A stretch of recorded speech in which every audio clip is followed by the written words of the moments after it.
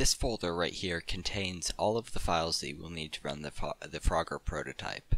You can download these files from the link in the description. So first, what you want to do is you want to mount the frogger.q file with an ISO mounting thing, or one moment, or Power ISO is an example of that. But if you're going to use Power ISO, be careful when installing it. There's some adware, or there's something nasty in the installer that it'll trip off antivirus, but you also want to you want to make sure that doesn't install. Just when you're installing that, go through the menus and make sure that you don't install the it's like Bing bar or something like that. So what you're going to do next is then like mount the frogger.q to a virtual CD drive.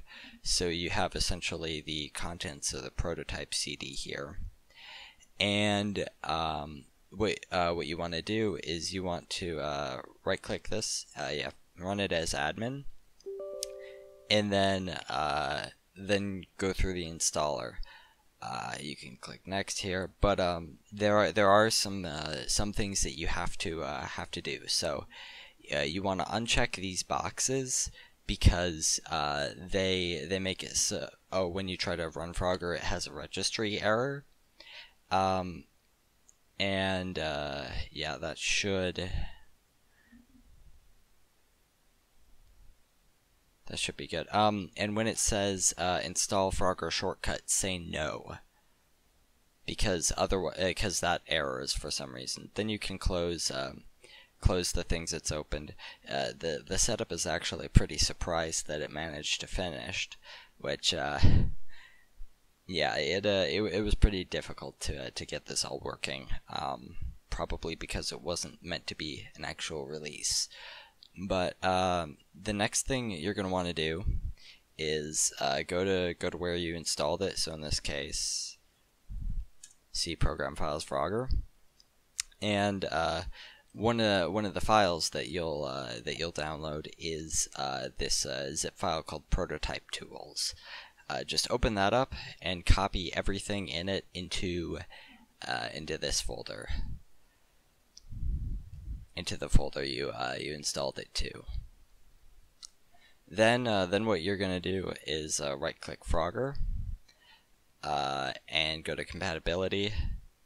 Oh, it looks like I already had some things set on this machine, but what you want to do is you can set it with compatibility mode for Windows 95 or Windows 98.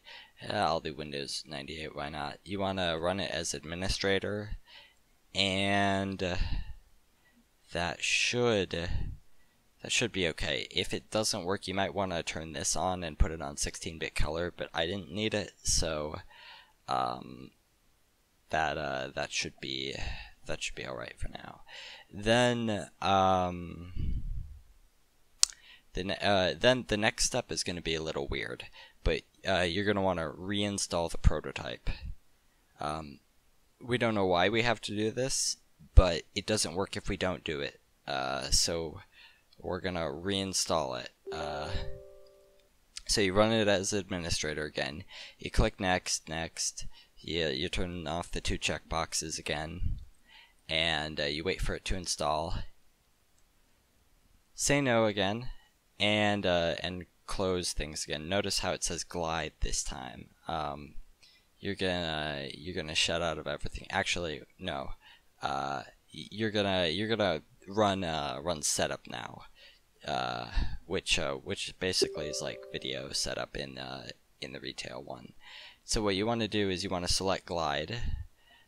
Select this resolution. It might work with other resolutions, but this one seems to work well.